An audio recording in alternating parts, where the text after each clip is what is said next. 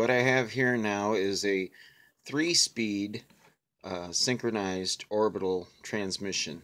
This is also a sequential transmission because it requires that you have to pass through gears in order. You can't just skip over from 1 to 3. You have to go through 1, 2, 3.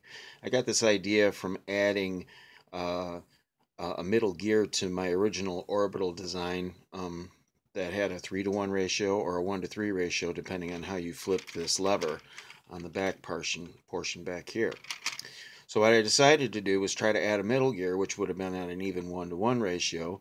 So that's what I added in this here with this assembly of gears. If you notice, they're all the same tooth.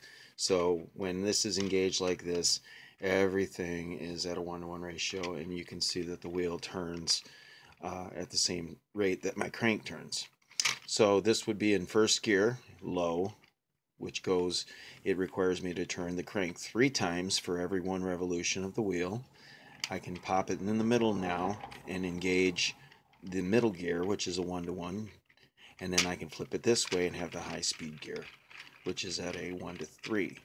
It spins the wheel 3 times for every 1 time on the crank. And the beauty of this whole design is that while it's engaged in any one gear, there aren't any dead gears, or meaning that there aren't any gears that are forced to move, turning nothing, dead gears. So that works out really well. Thanks.